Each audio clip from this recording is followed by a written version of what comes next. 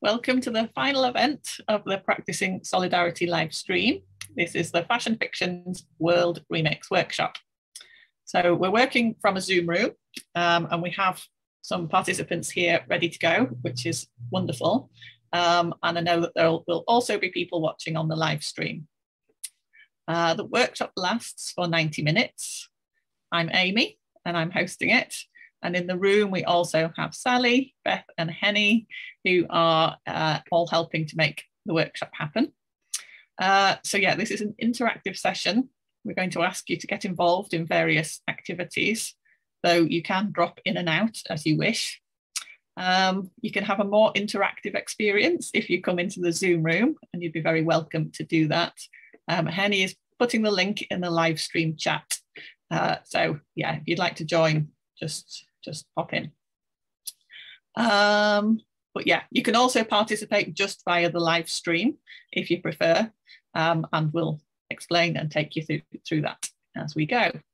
One little bit of housekeeping for those in the Zoom room. We request that you keep your mics muted unless we're at a point where we're opening up for discussion.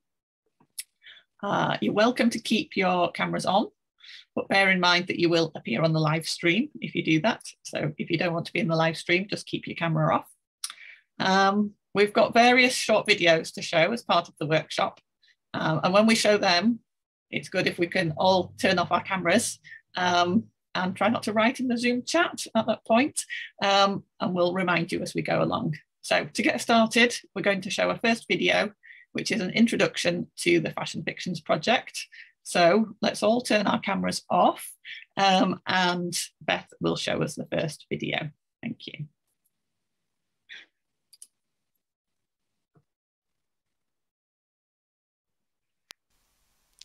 Fashion Fictions brings people together to generate, experience and reflect on engaging fictional visions of alternative fashion cultures and systems. I'm Amy Twigger Holroyd, Associate Professor of Fashion and Sustainability at Nottingham Trent University in the UK. I founded the project in 2020 and it has already involved hundreds of participants all over the world. There are many problems associated with the way that we commonly use clothes today, particularly in the global north. Negative environmental and social impacts are generated from production through to use and disposal. These problems are made worse by the ever-increasing volumes of garments being produced by an industry driven by economic growth. The project aims to support transitions towards sustainable, post-growth fashion systems. It acknowledges the huge reduction in resource use that will be needed if we are to work within ecological limits. Such systems will involve different social and cultural norms, different economies, different ways of living with our clothes. It can sometimes be hard to imagine alternatives that are radically different because the status quo feels so entrenched. The project creates a safe space to explore the many possibilities of what alternative fashion systems might look like. It allows us to pause and ask ourselves, what do we wish for? To do this, we imagine contemporary realities in parallel worlds. Worlds that have split off from our own at some point in history and taken a different path. We try to imagine positive and enticing worlds in terms of individual satisfaction, social justice and sustainability. We imagine worlds that are physically possible but push beyond what feels plausible to us today. A three-stage structure supports this imagining. At stage 1, we write 100-word outlines of fictional fashion worlds. At stage 2, we build on these outlines, creating visual and material prototypes. At stage 3, we step into the worlds, finding ways to enact what life is like there and reflect on these experiences. Fashion Fictions has an ethos of openness and thrives on plurality. Everyone is invited to get involved. Please join us in exploring alternative worlds and imagining how fashion might be otherwise.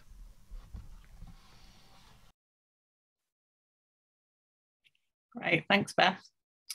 Okay, so that's given you an idea of the project as a whole.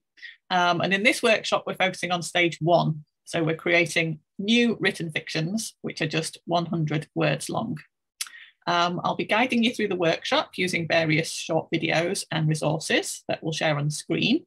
And we'll also share some relevant links in the Zoom room chat for those who are in here, and in the live stream chat as well for anyone following the live stream.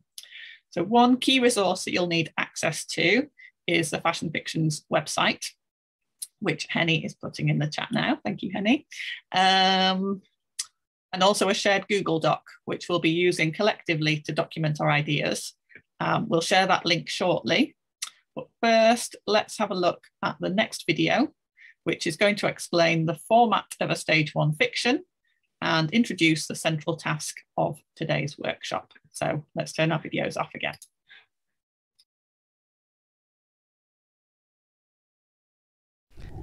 In this workshop, we're aiming to produce new 100-word fictions, which can be contributed to the project.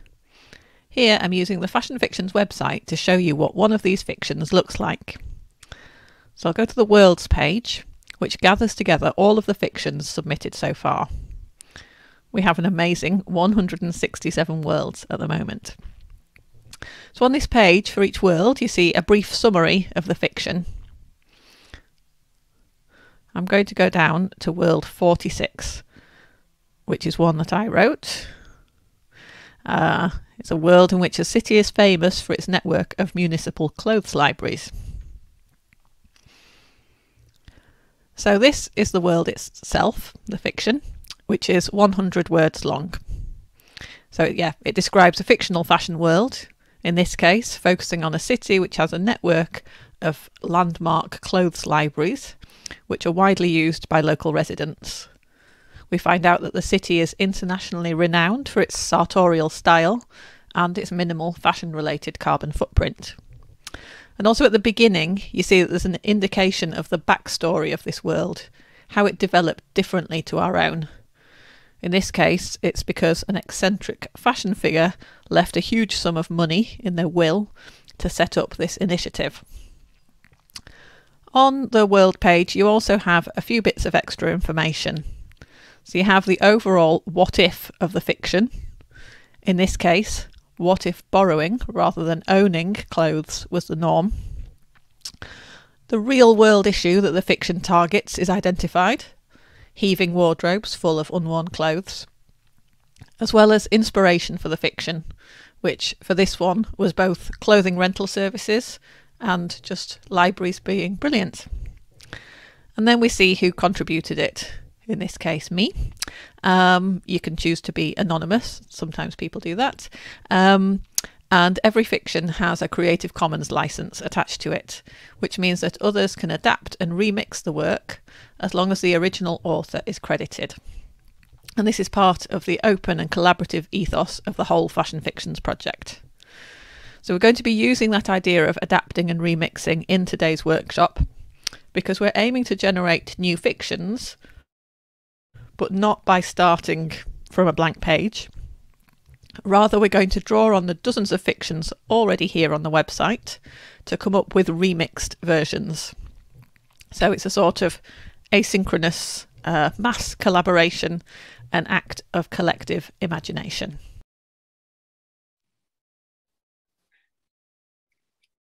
Brilliant. Okay, so the first thing that we're going to do is to look at the topics explored in the world submitted so far, using a map that I've created from my analysis of the first 120 fictions. So this is something that I did a while ago, about 6-8 months ago, yeah, when there was 120 fictions, and I did a bit of a deep analysis of all of these fictions and the ideas and the topics that were kind of embedded in them. So Henny will put the link to the map in the chat right now, so you can open it up yourself. You might need to zoom in, there's some quite small text. So I'm going to show it on the screen as well to show you. So.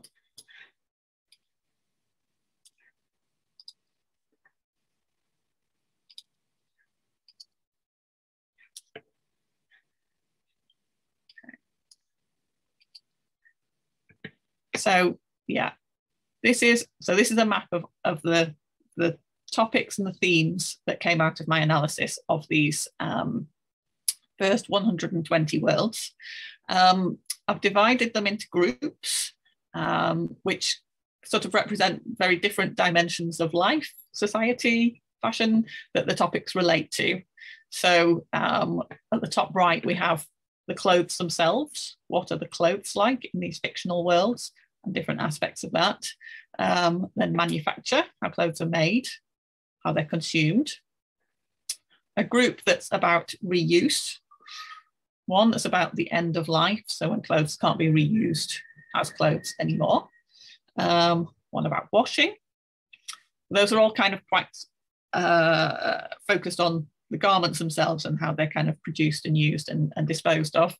Then there's a couple of groups which are about spaces, so where geographically sort of things happen. People who are involved in these fictions, people and organisations. I'll go back up to the top and look on the left. I might just zoom in a little bit to help you see.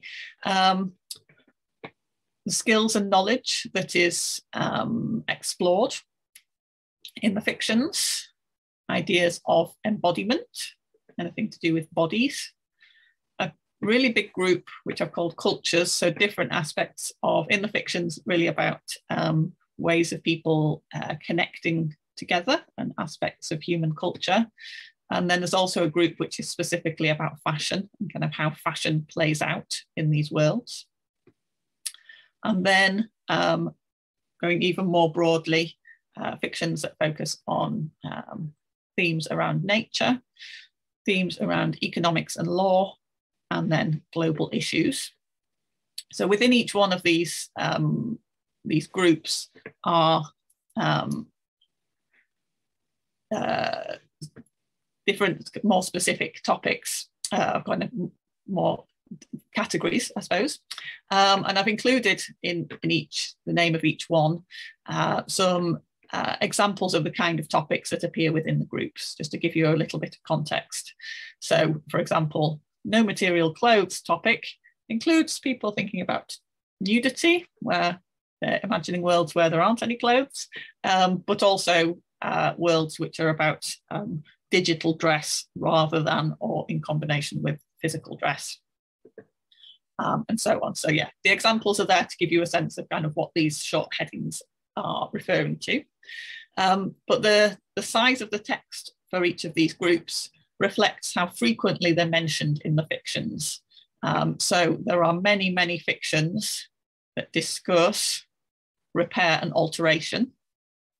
But if we look below that, not so many that talk about disposal or beyond disposal, kind of thinking about how fibres are used after the garments have been disposed of, and even fewer that say anything about washing. So that's to some extent a bit of a blind spot. And then next to each of the, to many of the groups are the numbers of some of the worlds that have this topic as a central part of their what if. So what I'd really like you to think about is looking at this map as a whole. If I just zoom out again, I found it really helpful to create this to get a sense of what we are collectively imagining and what we're collectively discussing and focusing on when we're doing our imagining. And I'm really interested in what's there, but I'm also really interested in what's not there. And if we see the creation of this body of fictions as a kind of collective act of imagination, where we're asking ourselves, what do we wish for together? What do we want to think about? I feel like there are probably some topics, some issues, some ideas, which maybe haven't been explored as much as they might, and there might be areas that we'd like to focus on more. So my questions are, what important ideas or aspects of the fashion system are missing or underrepresented in this map? What would you like to see more of in this collectively produced body of work? So I'll stop sharing so you have access to it via the link in the chat. We can discuss this in the Zoom room, but we'd also like to gather everyone's thoughts jotted down in writing in the Google Doc. So Henny is putting the link to the Google Doc in the chat now, and I'll just show you on the screen what it looks like.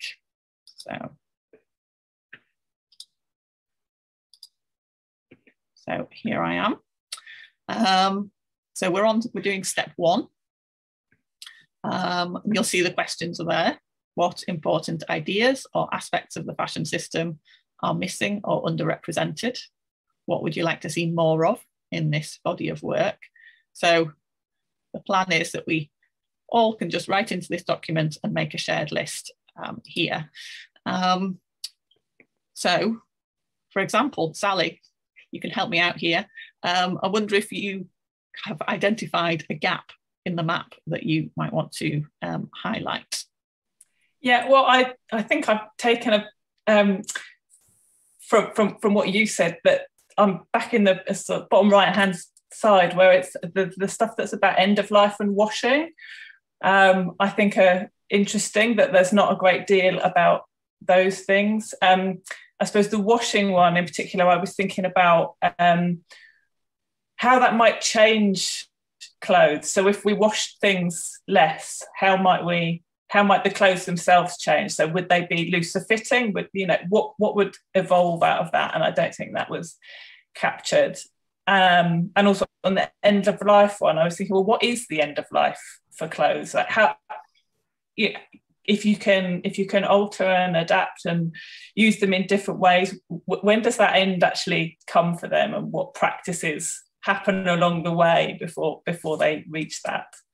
Yeah, I mean, I suppose I should have a kind of disclaimer that the popularity, if you like, of these different dimensions could to some extent be down to my coding of what people are talking about.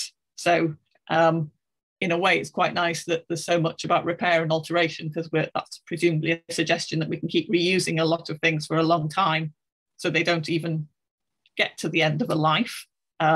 So yeah, it's kind of everything has to be taken with a pinch of salt for that sort of reason, I think. Okay, I'm going to stop sharing. Oh, I'll press something like that. And it would be really nice to hear from anyone else in the room who has any initial thoughts about what's not there. Barbara has been a long-standing friend of Fashion Fictions and was there at the very first workshop. So maybe it's interesting for you to see how this it is very interesting to see this. Yes, and I've come back because it's so interesting. Just glancing through it, I can't see anything on the presentation of clothes, like how they're displayed. There's presentation and display. Is that a missing? There's some things about places under spaces or places. There's things about kind of catwalks. There's very little about shops, to be honest. There's very little about the kind of any kind of selling of clothes. People mannequins and hangers, and the way that clothes are displayed for sale or for viewing of some kind. Yeah, no, there's a lovely fiction which is about people displaying clothes, like displaying their wardrobe as a sort of attractive display in itself. Like it becomes an architectural feature, the display of your clothes within the home. But no, like very little about, very little about this, the selling of clothes, to be honest. There's a lot about spaces for making and altering. Very little about kind of advertising or kind of promotion. No, I definitely think that's a gap. So I mean, there's one I can see, marketing on one. So no advertising surprises me, or one advertising. No, it's really interesting. And as I started doing this analysis, I was like, I'm really interested in what's not there. That's a really weird thing to try and spot. And it's good to get lots of brains kind of focusing on it together. Yeah. So if anyone else is in the room who would like to flag up a gap, please feel free to unmute or write in the chat, or you can raise your hand if you want to form an orderly queue. That would be okay too.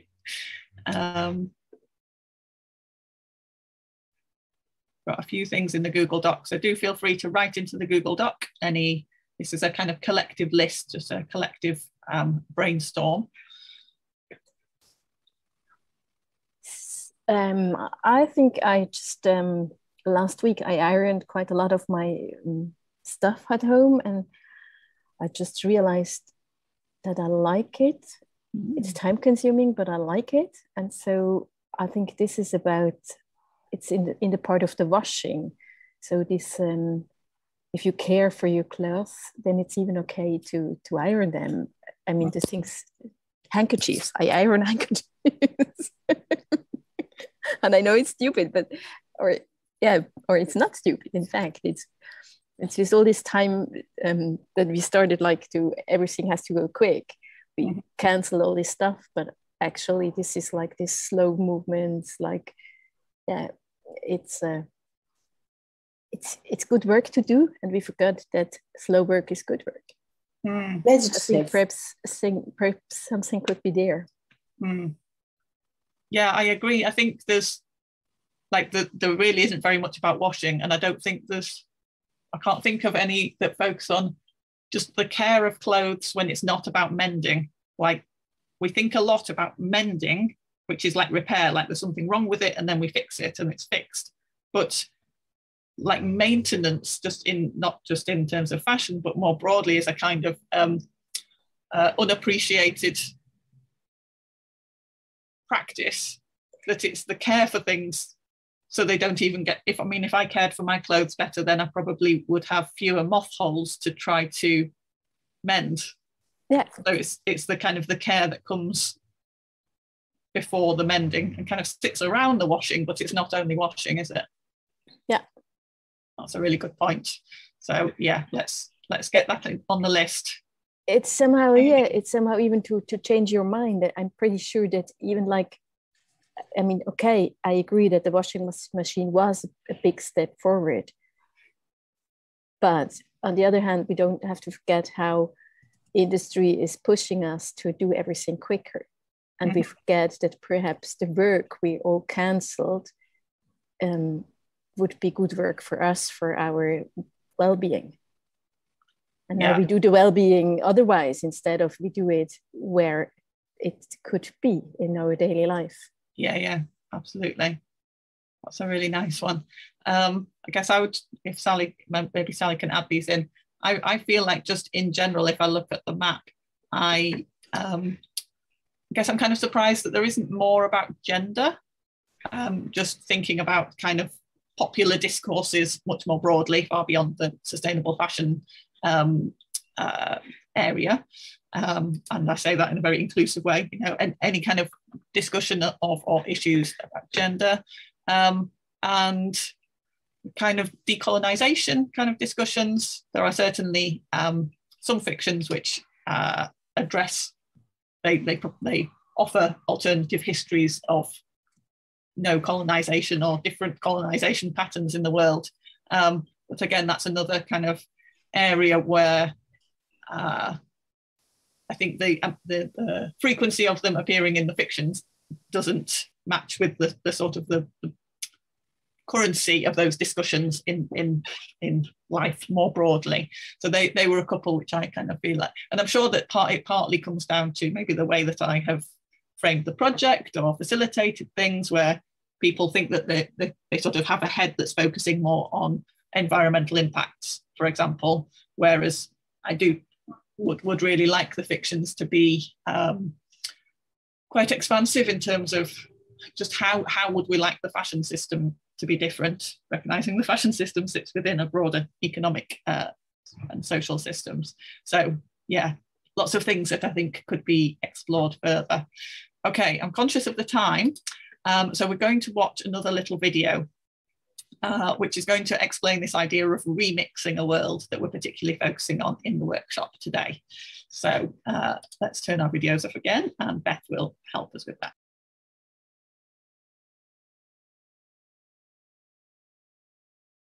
There are lots of different ways that you could go about this idea of remixing. I'm just going to share one example. So I'm starting here with World 48. And in World 48, garment production from raw materials became outlawed and socially despised after textile wastefulness was identified as a source of a major pandemic in 2020. Textile resourcefulness becomes the most highly valued social attribute. So there's talent competitions on primetime television, there's vast cash prizes given by the government for innovation, children are trained in resourcefulness techniques at school and they stage competitions in each other's homes, and then they dream of winning a Nobel Prize in this area when they grow up. So I'm using this great fiction as my source material, and I want to bring to this the gap that I feel is kind of underexplored in the fictions of washing.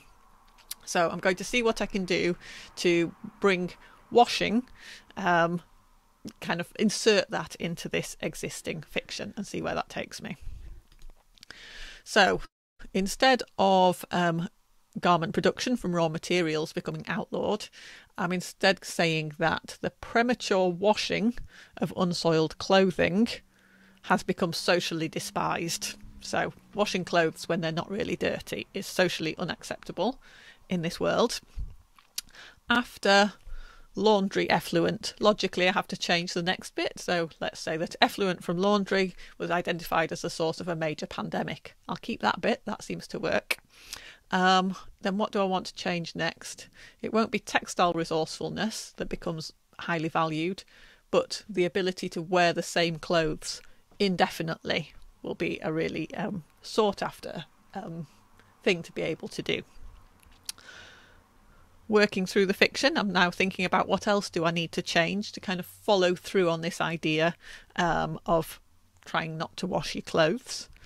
So the talent competitions on television can celebrate the most socially responsible and eye-catching extended wearing practices. Quite nice here. I don't even quite know exactly what I mean, but I'm enjoying the possibilities of the ideas. And children, what would they be trained in? They're trained in textile stamina techniques at school. Again, I don't quite know what that means, but I like the idea of it. And then they can still stage competitions in each other's homes. And then the Nobel Prize is going to need a different title, given the shift in the focus of this fiction. So it's going to be the Nobel Prize for stylish grubbiness that the children want to win when they grow up. So there's one example of remixing a fiction. My little experiment. You might have a different approach, which would be wonderful. You might find that you want to change only just a few words here and there in order to insert the idea that you want to add. You might find that you end up kind of rewriting the whole thing. Either way is completely fine. So there's no ideal amount of remixing or adapting. I would really encourage you to kind of see where the idea takes you. That's what I did with this example. Okay, so now we're ready to think about which world or worlds you might want to remix. And there are a few ways to go about this. So in a couple of minutes, we're going to show a slideshow of worlds on the screen. So if you wanted, you could just use that like a lucky dip. You could just select the one that speaks to you. You could use the map, so that the map of the topics, to identify worlds that already focus on a particular topic. So you might say, I'd like to use a repair-based world, but I want to put a spin on it that makes it focus on some things to do with gender or decolonisation or whatever. So you would go to the repair and alteration part of the map and see which world numbers it suggests. Or you could go to the worlds page of the website and browse through the summaries and again, kind of choose one that speaks to you. Kenny will put the link to the worlds page on the website in the chat now. So if you want to use that approach, you can just click through the website and you could even treat it like a roulette. Just give it a spin and see where you end up. We will be documenting these choices in step 2 of the Google Doc, but not just yet. So for now, let's just take a bit of time to browse the worlds and think about which one or more than one you might like to work with, keeping in mind the gap or gaps that you might want to address. So maybe something that you wrote in the Google Doc in step 1, or something that we've mentioned, or somebody else has added onto that list. The idea is that we're working collectively here. So you might respond to something, the idea of ironing, or the idea of gender, or whatever. So yeah, we're going to start playing a slideshow of a selection of worlds. And at the same time, we can discuss the worlds, your thoughts about which world you might want to work with, answer any questions you might have. So feel free to write in the chat and we'll pick up any comments there. And if you're in the room, again, feel free to unmute or raise your hand and let us know what you're thinking about. So Beth is going to set that slideshow playing. And let's keep our videos on this time. That's fine, because it's just kind of sitting in the background.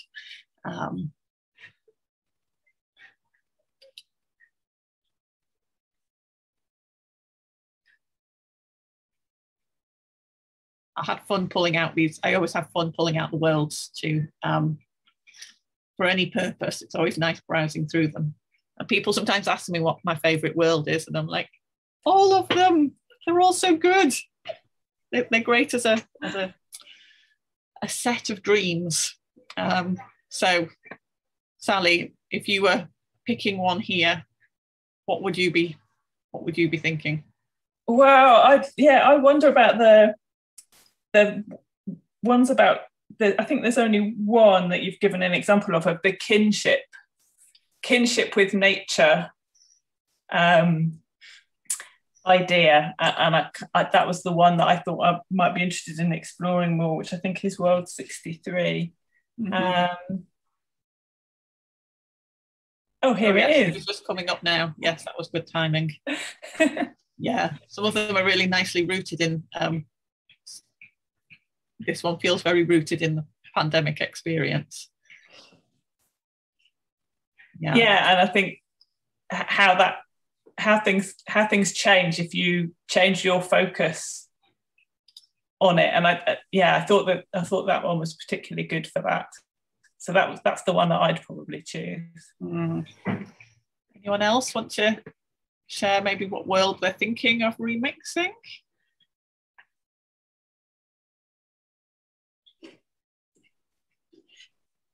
Everyone's busy reading. Joe's laughing. I can see that she's like, yes, let me concentrate.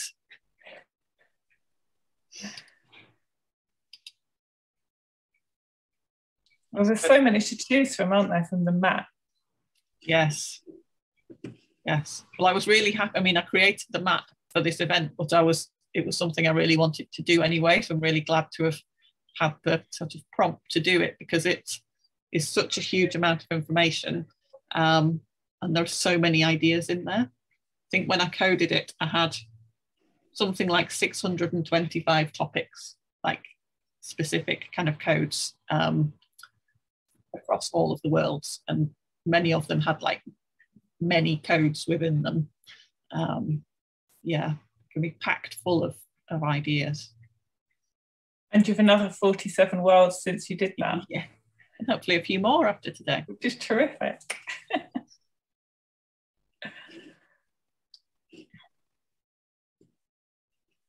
This one I really like, because it's kind of telling you about a specific thing, and then at the end it just says, capitalism is destroyed. Just as a byproduct. Yeah, I'll just mention that at the end. Wonderful.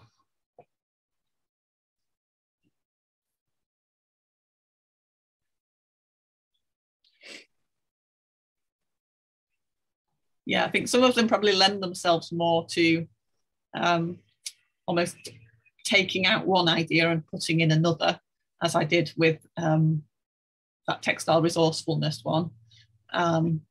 Others, it might be that you kind of take the premise and then you spin it off in a slightly different way. Maybe you take a different path forward.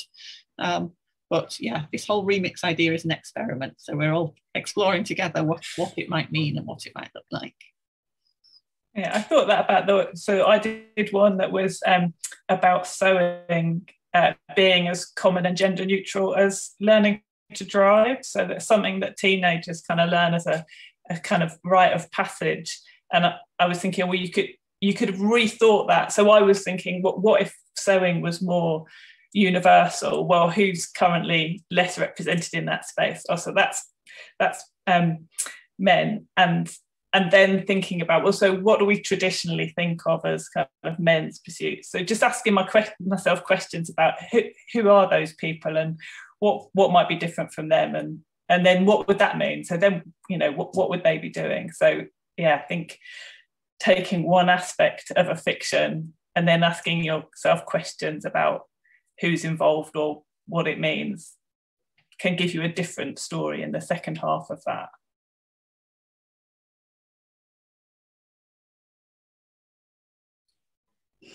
Fortunately, some roadwork people have rocked up outside my house, so I apologise for any background noise that I'm introducing. I'll try and mute in between talking to minimise it. But we're just coming up now to it being time to firm up your decisions about which worlds you think are good to work with. So we'd like you to write in the step 2 part of the Google Doc, and you'll just post the link again in case you need it. We invite you to use a row of the table under step 2 to record a combination of a gap and the world that you think would be good to combine. So if I just share my screen to show that, let me just organise my windows.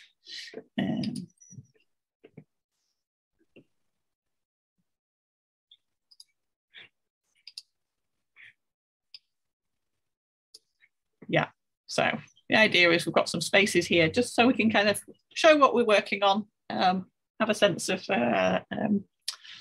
shared endeavour with each other. So yeah, Sally, do you have an example that we can put in just to illustrate and get us started? Yeah, so if I wasn't multitasking, I would be doing something on kinship, and I'd be starting with world 63, I think. Nice. So do you feel that world 63 already has a sense of kinship in it and you want to kind of explore that further? Yes, it's on the map as, I think it's the only one that's kind of highlighted as being about that under relationships with nature. And I just think what behaviours, what things would be different if we had a greater kinship with clothes? I mean, would they have family trees? Could we write their biographies? What would this kinship what would this kinship be? What behaviours would be different, and how might that change how we think about clothes? So is it kinship with clothes that or with nature? Well, so kinship with nature, but with clothes being a part of that relationship. I mean, acknowledging that clothes are, that they come from the earth as well in some way. Yeah, definitely. Okay, so yes, everyone who's participating, this is your challenge to adopt a row in this table and stick in some ideas. Feel free to put in more than one if you have enough brain bandwidth for that.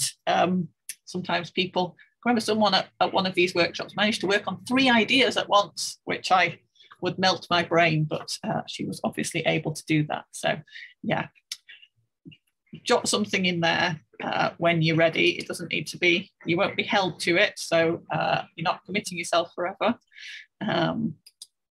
Give you a little bit of time to think about that. Are there any questions or anything that anyone would like to chat about, discuss? Everyone's thinking. Amy, is there a story like about how you choose your class? How is this story comes to your mind, a world? Yeah, no, I don't think so. And yeah. And about the maintenance, there is only this washing. There is nothing else. No. So those are the maintenance is definitely a gap. and kind of ways of choosing clothes. Sally, you wrote one where people, it's by chance. You did throw dice or something, and it gave you, that was like dressing choices about what to wear every day, wasn't it? Like, yeah, I can't remember. It was one of the early fictions, but yeah, you would throw the dice, I think 3 times, one for kind of colour, one for the kind of garment, and one for something else, and then that's how you would choose to put your outfits together. And I thought, well, that would change the way we kind of judged what people wore, and we wouldn't make the same set of assumptions about what they're trying to convey. I thought it would be quite fun. This had a bad hand this morning, like an unfortunate set of numbers. Yeah, like you can have a bad hair day. Yeah. Oh, the dice didn't fall well this morning. No. But yeah, well, other than that, I mean, it's kind of implicitly there, I suppose. But no, people choosing clothing, I can't think of one, so that seems like another gap.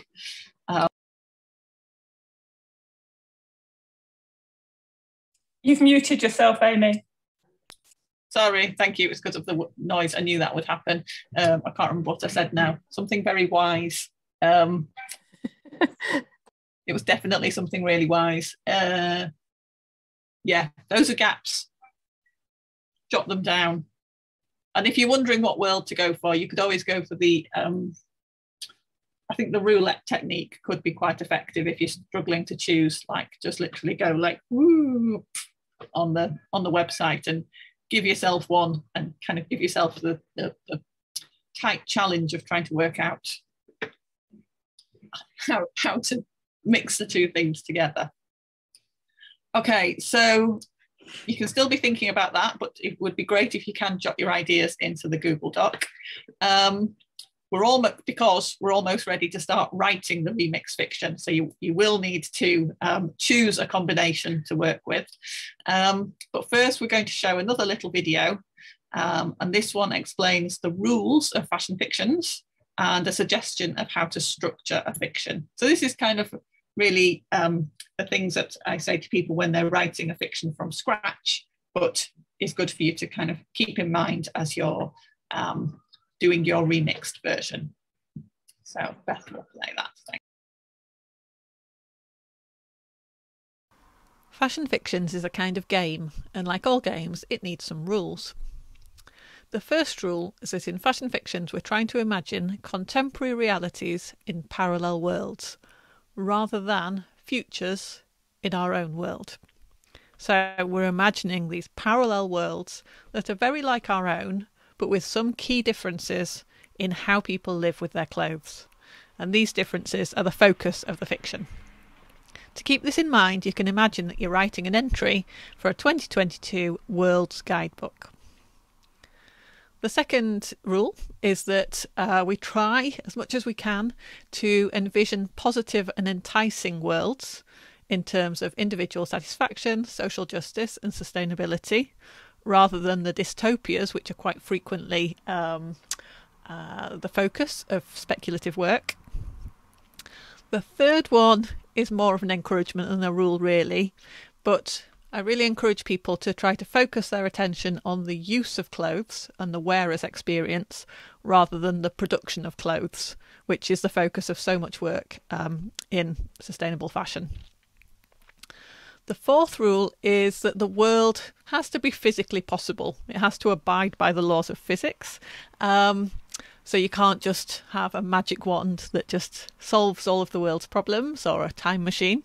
But rule 5, you really need to think beyond what happens or even feels plausible to you from your perspective and your experiences today. So there's a kind of within the realms of physical possibility, but really pushing into things that feel socially and culturally, economically implausible. As you look through the existing worlds, you might notice one or two that don't always conform strictly to these rules. Some of them surge into the future. Some of them push at the bounds of physical possibility. That's okay. Some bending of the rules is okay, but this is what we encourage people to work within. Within any fiction, it's really great to try and capture two key kind of parts of the story. So one is the core idea of this fictional world and what happens there, making sure that you're sort of communicating the what if that drives the fiction, and also the context, the kind of location and scale. Is it a global system? Is it something very localized? Kind of just what is the everyday experience as well. And also it's great if you can build in a sense of the backstory. So an explanation for why and when the world split from our own. So you can identify a juncture, an event that caused this world to split from our own, and think about when that happened. So you might want to, that might be something that you want to think about playing with when you're remixing an existing fiction. You could change the backstory, change the juncture and the timing, as well as potentially adapting and working with the fiction itself.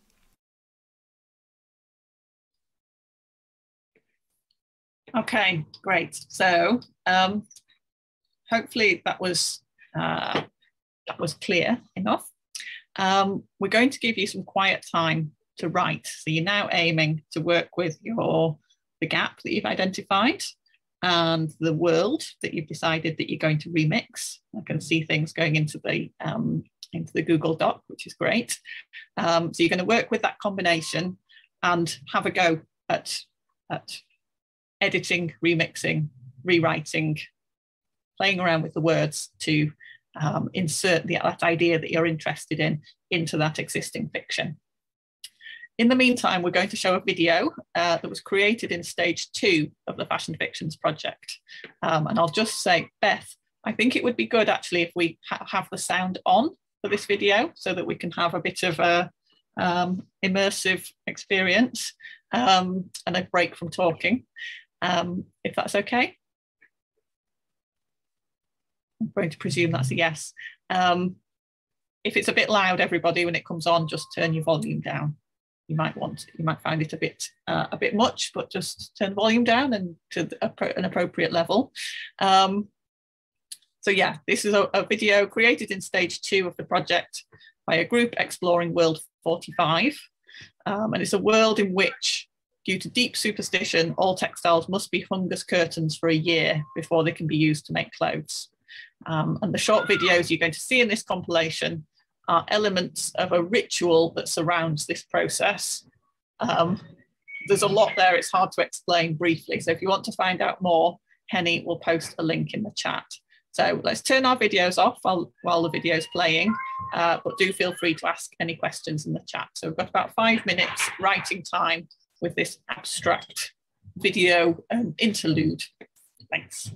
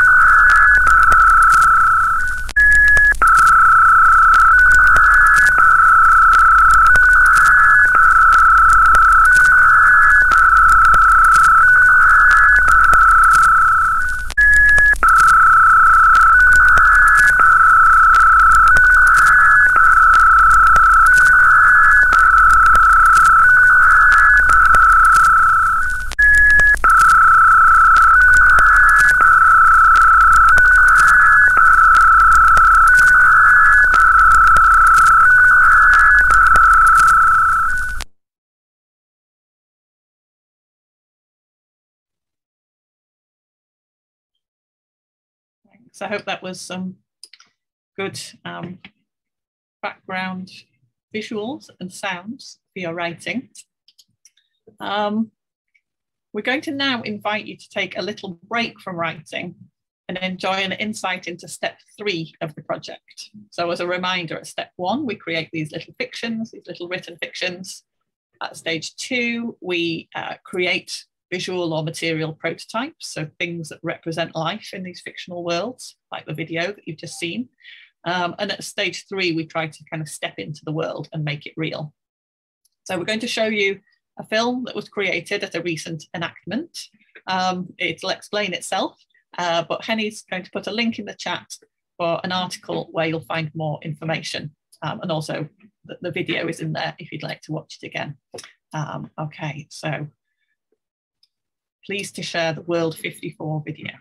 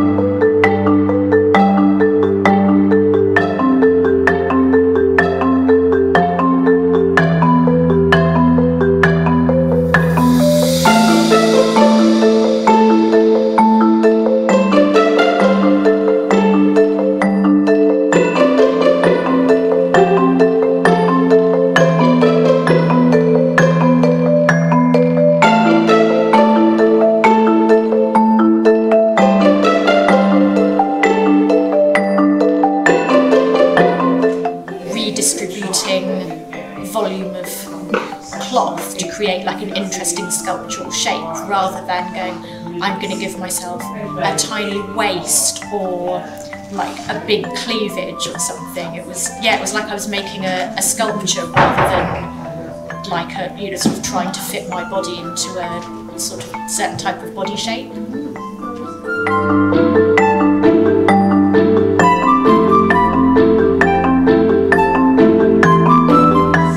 Why would I wear this garment? Why does the garment have to be worn in this dictated way that, you know, why can't I wear it this way? And then it's that tension between, oh, but what if people don't get it? Yeah. Think I just, you know, and then I think something like this, it then frees me to say, well, you know, I can wear a twig as a brooch, why not?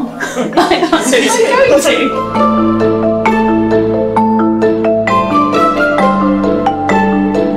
I was coming in with a very simple style where I'm wearing a cardigan like how a cardigan should be worn, and like I'm just like wrapping the skirt around, not like making it like look unique, whereas like the 3 other people in the same world were like really like weird and like avant-garde, and they were like questioning my style of like, you know, why is it so simple, like, you know, what is he doing? And then like we kind of like paralleled it to the real world of like, you know, since I came there like confident, they would be like, oh, there would be like something, you know, which is why he's doing that. So it kind of became the idea of like setting a trend.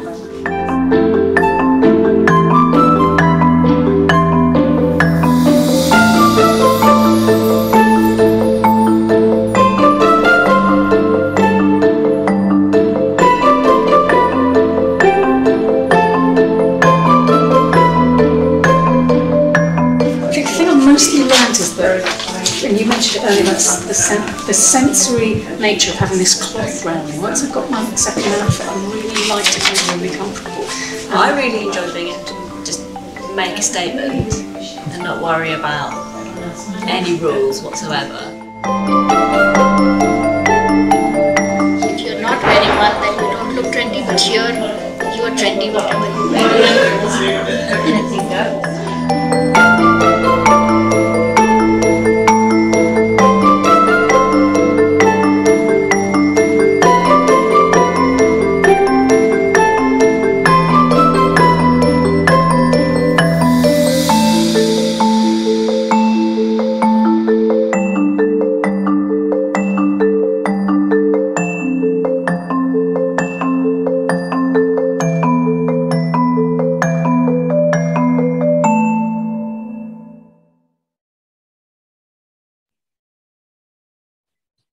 Hey, we're back. Sorry, I have my road mending friends making noise in the background again. But we have a few minutes where it'd be really nice to discuss how you're getting on. Yeah, and hear about how these remixes are going. So Barbara, Joe, Salome, Lexi, Liam, I don't know if you'd like to let us know what you're doing. Just posted one.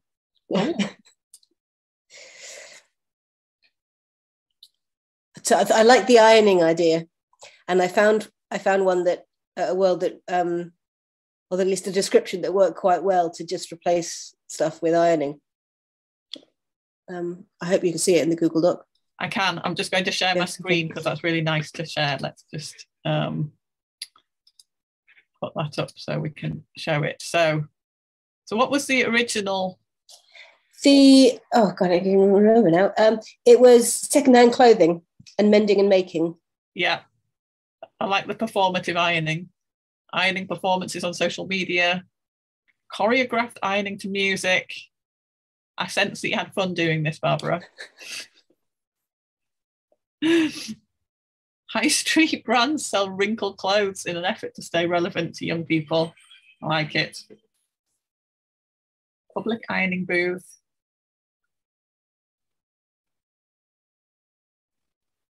Local, and like I think that's what's so nice about the remix, because like I don't know if your brain is this inventive, Barbara, it might be, but I think I wouldn't have come up with the idea of localized trends that diverge from mainstream ironing techniques. Well that was already in the so that bit was already in the fiction, and then bringing ironing into it just makes like a instantly kind of really engaging idea.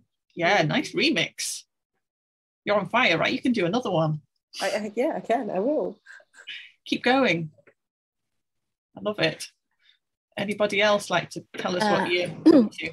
I'm not so quick in writing, but I think I have got my idea. This is already good. So you will get it, even you don't get it until 10 o'clock.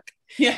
That's great. So my idea is that as transparency, now everybody wants transparency. So you choose your class, not just because of the look and the material, but on each class there is a book or a journal belonging to it with the story. So the story of the class becomes so well known that you want to buy the class because of the story. Mm-hmm. So the whole story of the class is present and it's transparent from fiber to who was wearing it and who was ironing it, and so the whole story is really transparent, and you buy the class with this explanation, or how that will be is not yet clear. So I think I will go in that direction. That's nice. And have you got a world that you're trying to put that idea, an existing world that you're trying to put that idea into?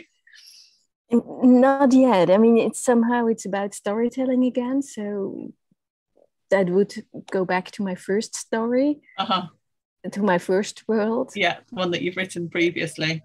Yeah, I think it's just I'm always thinking there around. But if you know another world, you can let me know. I'm trying to think. I'm trying to scan through my mental Rolodex of 167 worlds. Oh, which one could have stories in it? There are quite a few, like storytelling is something that comes through in quite a lot in very different ways. Yeah, I might be tempted to just like do a real random selection and just try and find one and see if you can insert. I think Barbara's was a great example of taking out one idea and putting another one in, and coming up with some unexpected combinations. So maybe just have a little play around, see if you can find one and see what it comes up with. No.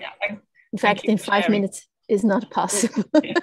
No, I know. But we're going to have another 5-minute interlude shortly, so you can have a bit more time without people talking at you. Joe, I'm intrigued to know what you're working on. I really like the world with signatures, this idea, that they people value their work so much that they actually put their signature on and collect your signatures. I just think that's a really nice way of badges, isn't it?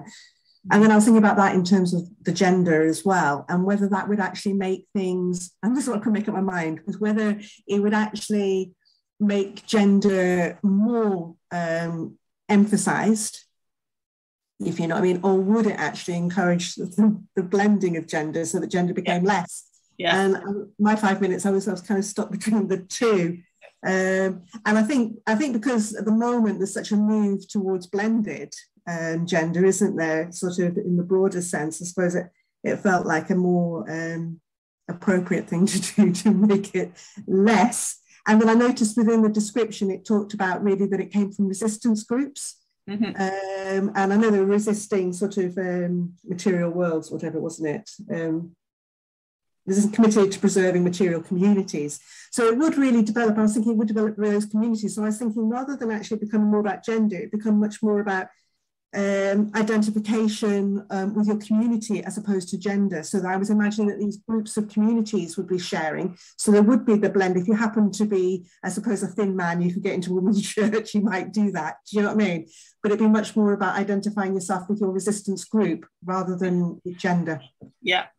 Nice. So you're kind of really enjoying an existing fiction and thinking how you can sort of focus in on a particular, the kind of the gender aspect within that fiction by tweaking some of the descriptions to kind of focus in. Well, I was trying to. I kind of got lost in the beginning.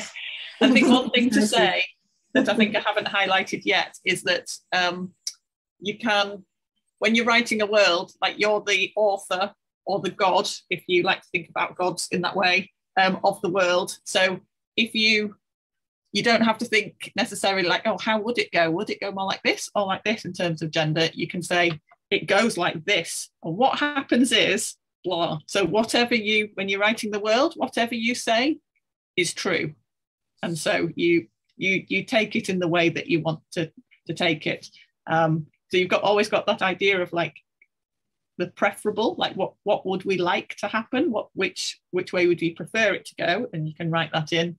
And a piece of guidance that I always use at these workshops is I tend to go with whatever makes me laugh the most. So I kind of, when I'm like, oh, what could go here? And then my brain comes up with some kind of silly suggestion that makes me giggle. I usually put that in because I think it's really nice to inject some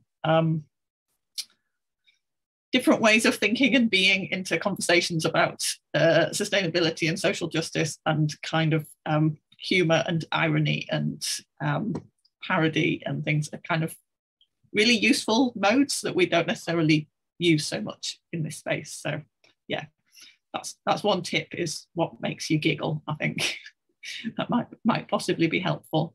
I'm just thinking about the time. I think we're doing, I think it's just about time. Yes, it's time for, we should watch, we're going to put on the abstract video again, so you can have another 5 minutes without us talking at you to develop your thinking about the combination that you're going to use, or if you've done one, do another one. Do stick them in the Google Doc as you go along. It's really nice to see what you're working on. So yeah, let's have the video and we'll come back in 5 minutes.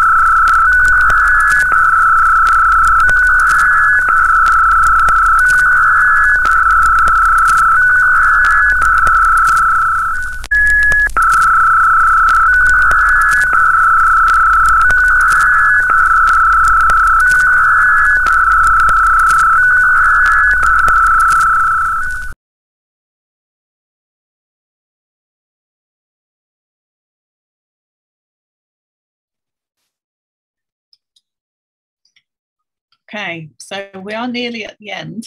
It's the end of your designated writing time, or at least what we can provide you with in the workshop. You are, of course, can of course continue after if you wish. So yeah, if you've been working on something, it would be great. We invite you to share it in the step 3 section of the Google Doc. If you're working on something, don't worry if it's not quite finished. It's great if you could include a note of the world that you started from, which I can see people are doing in there at the moment. I think Henny will just post the Google Doc link again, just in case, especially if there's anybody watching the live stream who wants to have a look at what we've been doing. Yeah, so I don't know if anyone's got any questions or would like to share an updated little report of what you're working on. That would be nice to hear. Or a reflection on this experience of kind of remixing an existing fiction. I'd be interested to hear how that's gone. Sally, it's really nice to see them coming together, isn't it? Oh, you're on mute, Sally.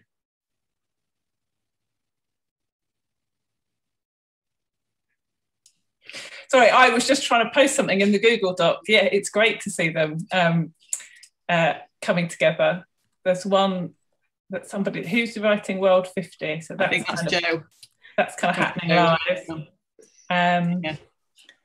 I love watching a Google Doc in action. It's so nice to see people's work. I know it can feel a bit exposing sometimes with you like writing and you feel like people are watching, but it does have a nice sense of togetherness and the solidarity that the whole conference is trying to focus on.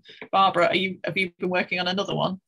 I have, and it's a very difficult task because you might have an idea, but it won't necessarily fit the wording. And I got very lucky with the first one in that I could just substitute one set for another. Yeah. And I've had to take a very different approach to the one that I'm doing now. Yeah, that's interesting. And the one I'm doing now, I've had to edit more, but I've managed to fit it exactly into the world. So the world stays the same. And then the second bit is the bit that's editing as a result of that world. So it's like the introduction is the same, but then I'm thinking, well, actually, as you just said, what if you're good, anything that you you say goes. And as the god of this world, I would have taken this in a different direction than the first author. Yes, yes.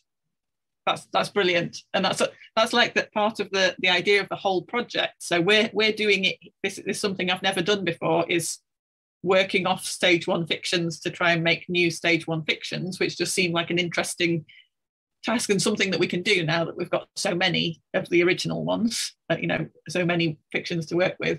But when people come to a stage 2 workshop or do a stage 3 thing, the idea is that the things are still flexible, so you can kind of reinvent the world while you're prototyping it, and you can take it in a different direction. And I think that's really important, because it's about the ideas and the preferences and the dreams that the people working on that thing there have, and trying to kind of use it as a way of bringing them out. So yeah, thank you for sharing the difference between those two experiences. Is really interesting to hear. Yeah, anybody else would like to share? I think people might be busy writing. I'm conscious of that.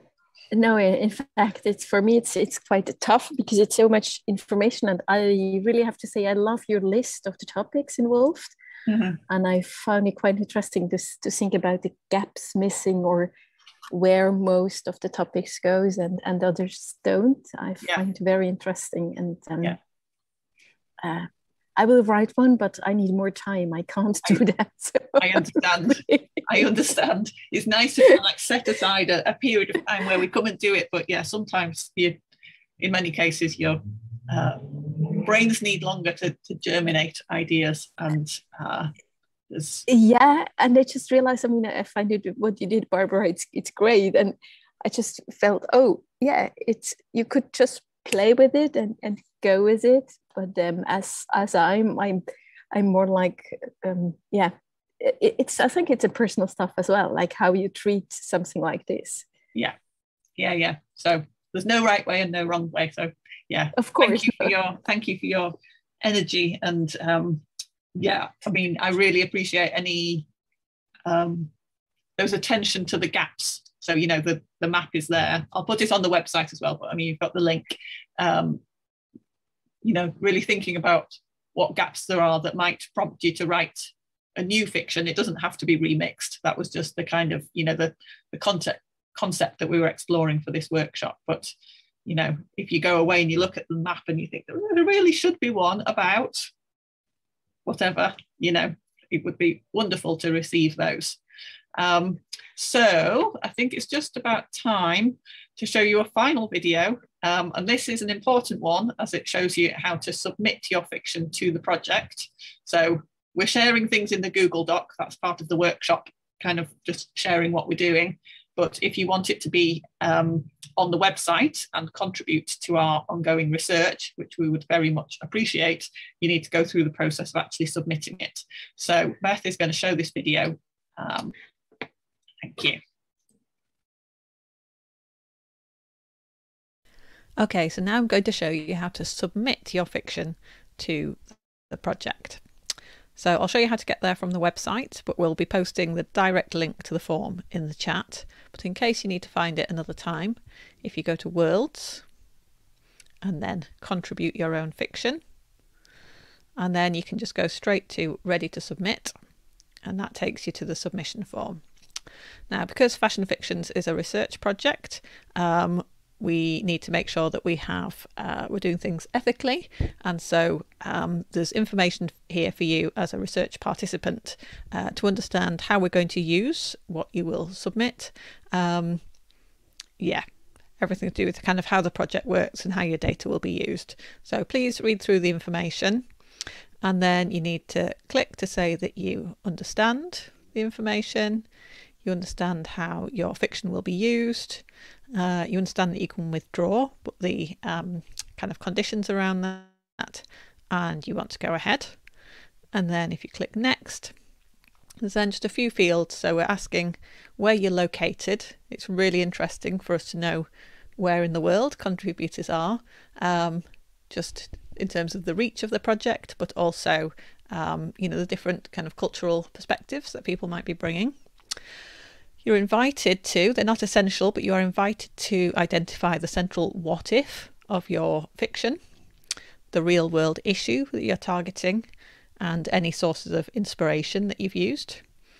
And then you definitely need to share the 100-word outline of your world. And yeah, that's the main thing that you're adding. And if you, as you are likely to have done in this workshop, based your fiction on an existing world, please tell us which world that is.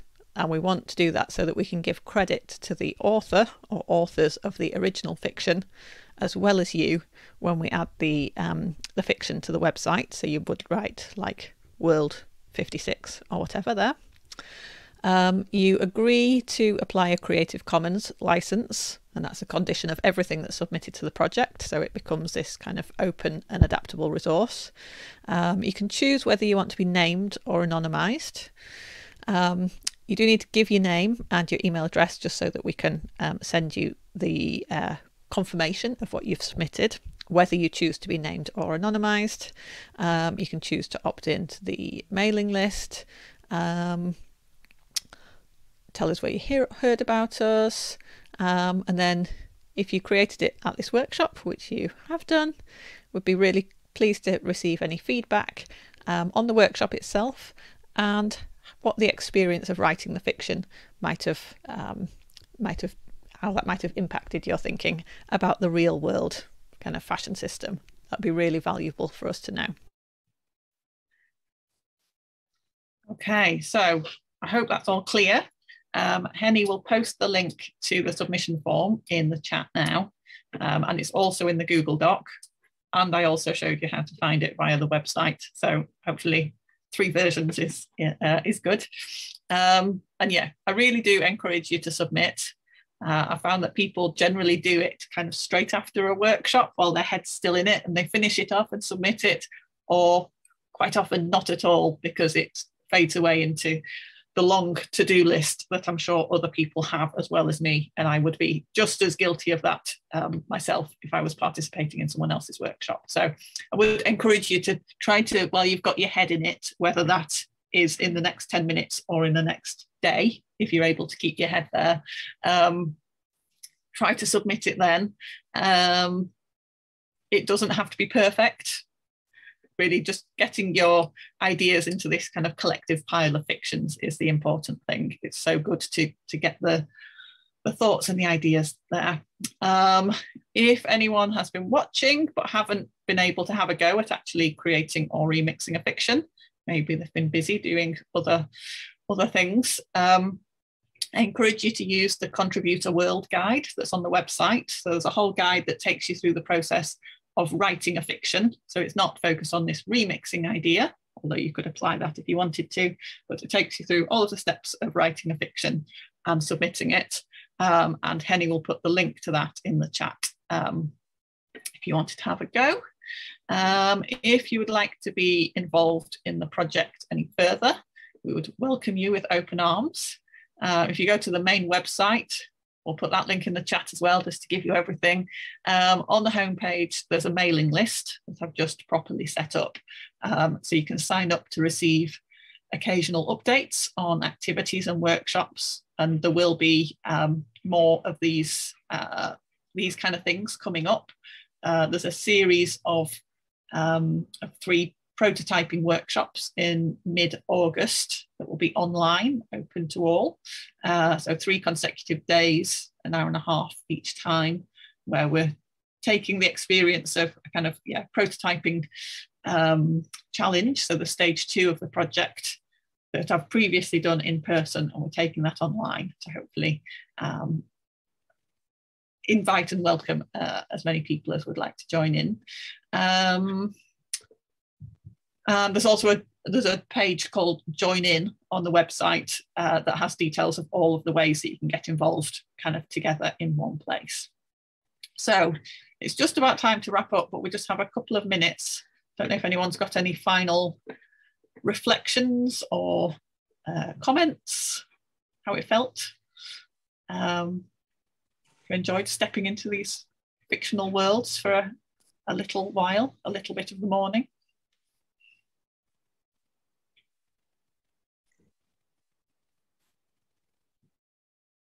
Yeah, but I enjoyed a lot, and I'm quite curious to hear more about your project. It's really lovely. And I leave you now because I go to the conference. Oh yeah. You get to go to the real live thing. Well, yeah. Hope it goes well. Have a good day. Thanks. Same to you. Bye-bye.